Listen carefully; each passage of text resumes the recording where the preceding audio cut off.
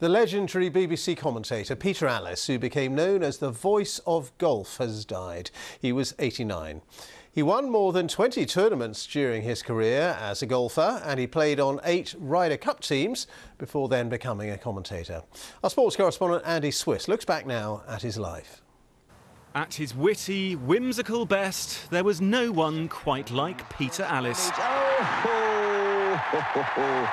I think he enjoyed that one.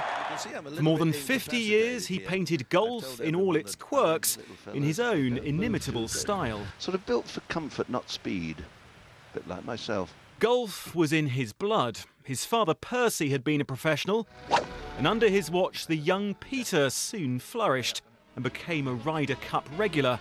But even when he was still playing, his poise in front of the microphone was becoming obvious. Well, I think this course is in wonderful condition at this time of the year. His relaxed style made him a regular on talk shows, where he said the key to commentating was never to take the game too seriously.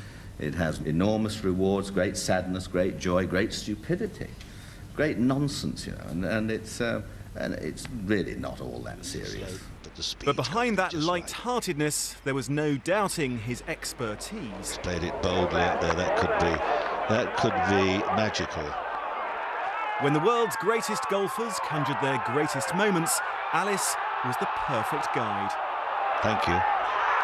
For all his supporters, though, he had his critics too. To some, he was the epitome of golf's often stuffy image. They look as if they might be a bit of a handful, those three. But Alliss was never afraid to speak his mind. I try to be an observer. I get into trouble for that sometimes if you don't say the right things to the right people. But I look at it and I say, is that right? Is it fair? Is it okay? Does it work? And I'm not afraid to say so. And to his fans, Peter Alliss was one of sport's most distinctive and endearing voices. And they say the meek shall inherit the earth. A man who captured the drama and the humour. I wonder if Mum's put a bit of best butter in there before he left. Like no one else. In a couple of minutes' time, there won't be a dry eye in the house, including mine. The great Peter Alliss, who's died at the age of 89.